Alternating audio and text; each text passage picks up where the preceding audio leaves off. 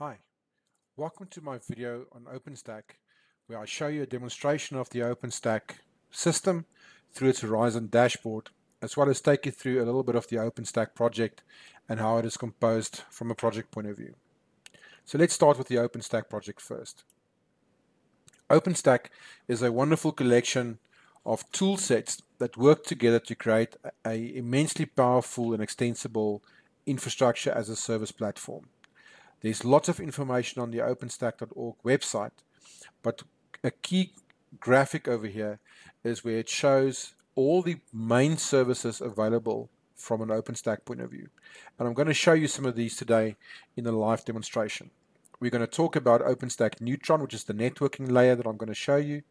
We are going to talk about the Cinder block store, where we attach volumes onto our virtual machines. We create our virtual machines using the Nova compute layer, and I'm going to show you the OpenStack Horizon web front end. There's loads of other components in here, like heat for orchestration, lots of other projects for monitoring, for connecting to the system, running network functions, virtualization, a whole lot of technology. But let me show you what the actual OpenStack environment looks like. This OpenStack platform that we're connecting to today is publicly accessible in South Africa. It's called Wingu, and it is built on Ubuntu OpenStack. So let me connect here into the OpenStack Horizon dashboard. And the first thing that we can see here is that I've connected to an absolute blank or empty virtual data center. I'm not consuming any instances. I'm not consuming any virtual CPUs, any RAM, or floating IP addresses. There is one security group configured over here. That is the system-wide default group for this particular OpenStack deployment, which is an egress rule, which basically says that all traffic from a virtual machine is allowed out onto the internet, and a matching inbound connection will be allowed onto the system. I can also see on the network side, when I look at the network topology, that the data center is empty. The only thing that we can see over here, if I toggle the label, is the public internet network that is configured. So as part of the configuration to create virtual infrastructure, I'm going to create some networking and some routing over here, and some routers over here in order to get our infrastructure up. What we can also create, or the way we're going to create it, is we're going to create some networks. Onto the network, I'm going to attach a router. And then I have the option, when I create a couple of virtual machines, to create a load balancer and to add the virtual machines to that load balanced instance. We also have the option of adding a network level firewall into the system, which sits in front of all our virtual machines. On the compute side, I'm going to create a new virtual instance, show you how the workflow is for creating that. I'm going to create a volume that we attach to that instance as a separate disk drive. I'm going to show you the images that we have available to boot the system from. And over here, I'm going to show you some of the key features for access and security. So the first section that we have over here is security groups. So think of security groups as firewalls that we deploy in front of our virtual machines. So for the demonstration today, I'm going to show you the creation of a virtual machine running an Apache web server that will be publicly accessible from the internet. So in order to do that, I need to create a security group with a couple of ports open. So I'm going to call this demo ports as my name of my security group, and I'm going to put a description over here to say a collection of ports, and I'm going to create the security group.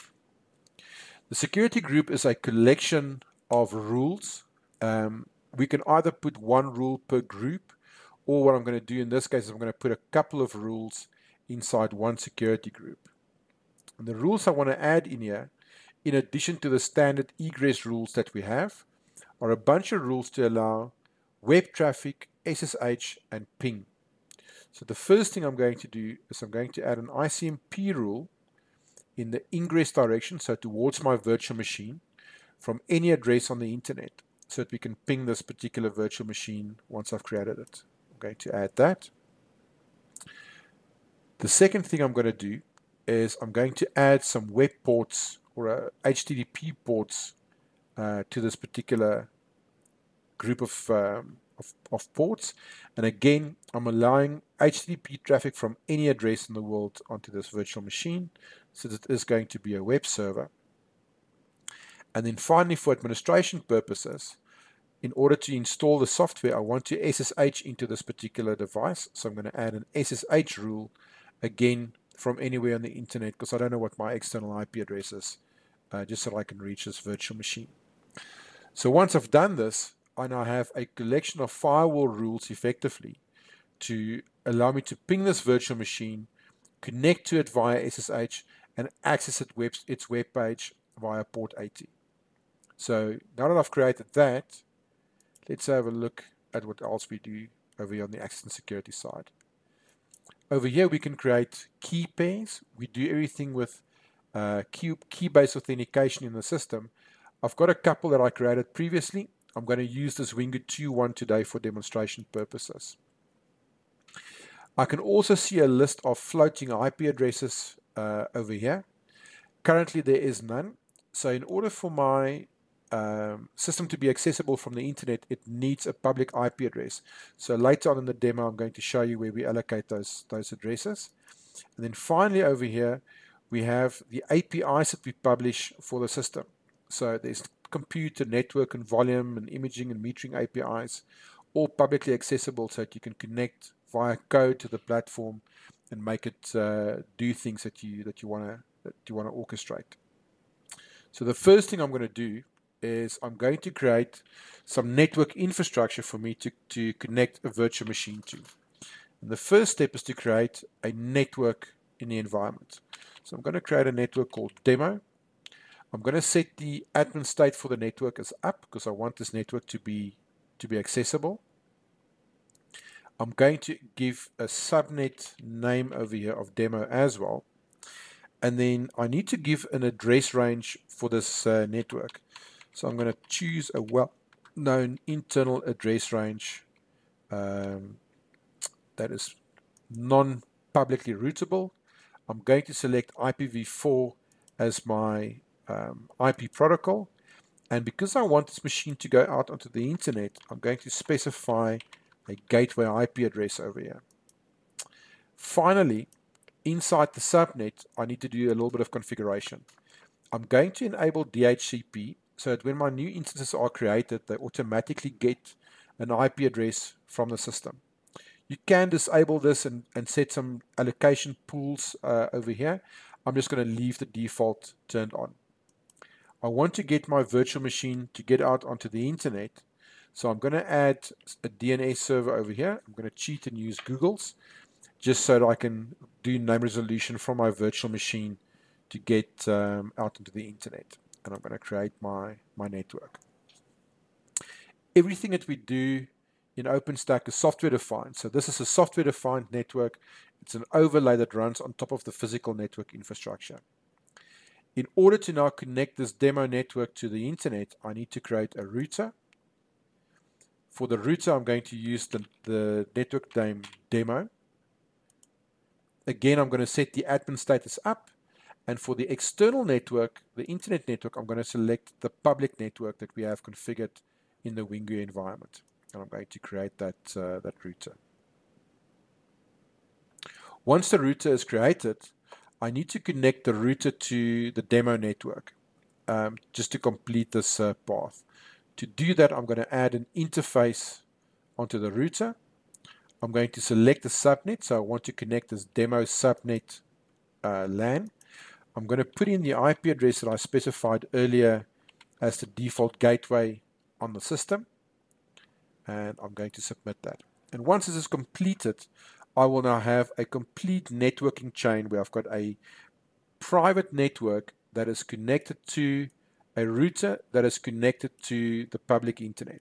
So I've got a complete path here for how to get back and forth onto the internet on my network. The next step for me is to create a virtual machine that I attach onto this network. But I'm going to do that. I can do it from here by clicking the Launch Instance button, but I'm going to do it from over here on the dashboard so that you can see some more options when we create the virtual machine. So I'm going to hit the launch button from here. I'm going to create a virtual machine called demo. I'm going to stick with my naming convention over here. We have two availability zones configured in this particular OpenStack deployment that we run. You can see the OpenStack environment is located in Johannesburg, South Africa. And I'm going to select any availability zone to let the scheduler decide what is the best zone to place the virtual machine in. The next step I need to take is to decide what is going to be my boot source for this virtual machine. I have a couple of options over here where I can boot from images, snapshots, volumes, or volume snapshots. For today, I'm going to select a disk image, and this is a list of operating systems that we have images for on our OpenStack environment. This includes some popular open source systems and some Microsoft Windows platforms. I'm going to choose the Ubuntu 18.04 long-term support release instance today. Once I hit the next button, I need to understand how much resources I want to allocate to this virtual machine. Now, these flavors are configurable when you create your OpenStack environment. So for today, I'm going to select something called Gen 1 Medium on our environment, which is a 2 virtual CPU, 4 gig RAM, 50 gig disk system. So I'm going to choose that. And you can see it sits over here, ready for me to deploy. For the next step, I'm going to select the network that I want to attach my virtual machine to. Since we only have one network, it automatically pre-selects the demo network. If I created more than one network, there would have been a list over here, and I would have been able to choose one or more networks to connect my system to. The next step would be to connect a firewall or the security policies to my virtual machine. Now, earlier we created this security group called demo ports, where we added in ping, SSH, and IC and HTTP. So I'm just going to select that to allocate that to my virtual machine. On the key pair side, I'm going to pre-select the key that I created earlier. We use the Cloud Init customization script so that we can instruct the virtual machines to perform certain actions on boot up. For today, I'm not going to select anything over here. I'm simply going to move to the next step, which is to show you that you can add metadata tags to your virtual machines, tagging them as web servers, database servers, or whatever it is that you want. And I'm going to launch this particular instance. So in the back end, we are creating a virtual system that now has the correct resources allocated to it and is booted from this Ubuntu 18.04 system. And we can already see that the machine is busy spawning on the platform. We can see the name that we've given this particular system, so there's some details we can view for this machine when we look at that. We can see the image that we're running for it. It's been allocated an IP address inside that demo range that we selected. The Gen 1 medium flavor has been selected. So 2 CPUs, 4 gigs of RAM, and 50 gigs of disk. We're using the Wingu 2 key pair.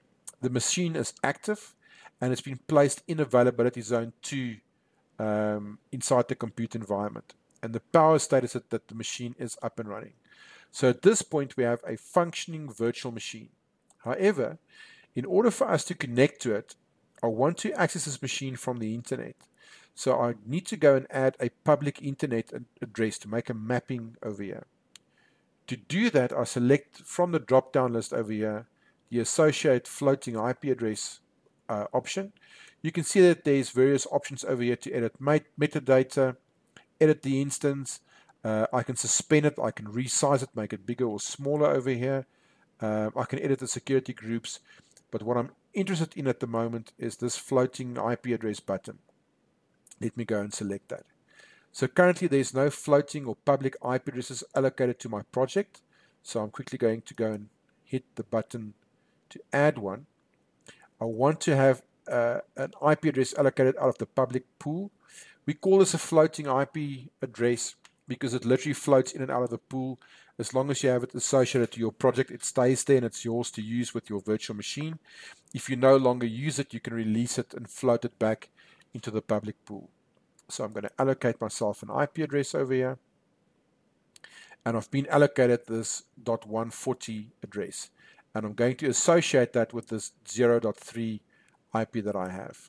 So the moment I do this, I will now have a way to publicly address this virtual machine.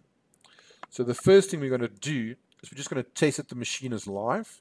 So I'm going to go ping, and I'm just going to take this IP address over here. I'm going to copy that, and just inside the terminal window, paste this, and make sure that we get a response from the virtual machine. And as you can see, this brand new created virtual machine is up and running. I've got some good response time onto this machine. The next step would be to say that we want to create a web server on this IP address for us to connect to. So in order to do that, I'm going to SSH into this machine using an interactive logon. I'm going to select the Wingu2 PEM file, which I just copied into this directory. Our default username for Ubuntu systems is Ubuntu, and I'm just going to paste in the IP address over here. And once I hit this, I will get a prompt to trust this fingerprint for SSH, which I will do.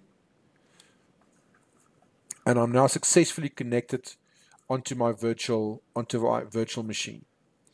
So the next step for me is to quickly install the web server over here.